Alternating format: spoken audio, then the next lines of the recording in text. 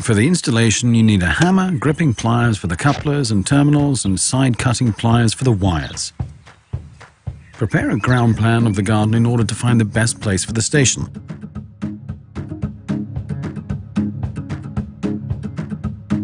And the place should be shady.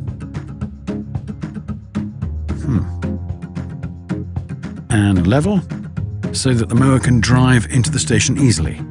Of course, nothing happens without power. The nearest power outlet can be a maximum of 5 meters away. First, position the base plate so that the back points to the edge of the grass. By the way, those small holes are there so that any water can drain.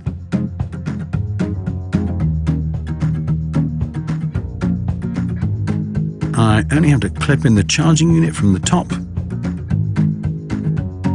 So, connect the power supply to the charging station with a low voltage cable and plug the power supply into the power outlet.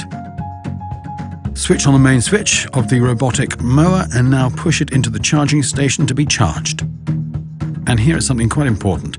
The screws for fastening the charging station to the ground are used right at the end, so that there is still some leeway when the station is completely installed.